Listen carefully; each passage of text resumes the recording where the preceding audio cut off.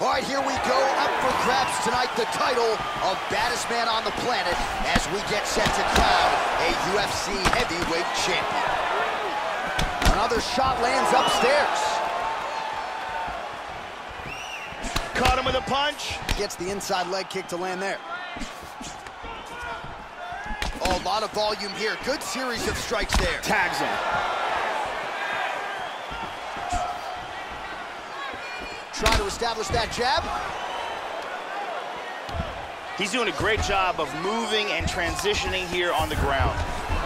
Back up. And he connects with the punch there. Switching stances here.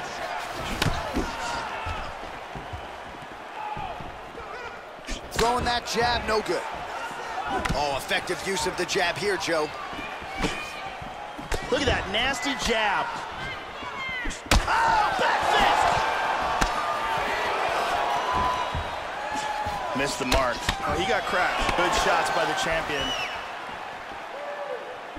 Look at that, he's timing that jab. Oh! The champion is hurt here. He is in big trouble. He's trying to cover up. We might be seeing a new champ right now.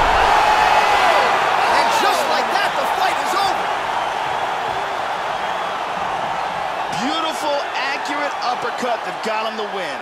Yeah, Joe, just the way he drew it up as he gets the knockout victory here tonight, it's hard to land a strike more flush than he did right there, and I'm not even sure the opponent saw it coming. So he'll see the replay and probably shake his head, but ultimately this is a huge result and a huge win for that fighter here tonight. Let's look at that again from another angle. Here we see it again. Oh, man. KO. So on the sport's biggest stage, he comes up large. The baddest man on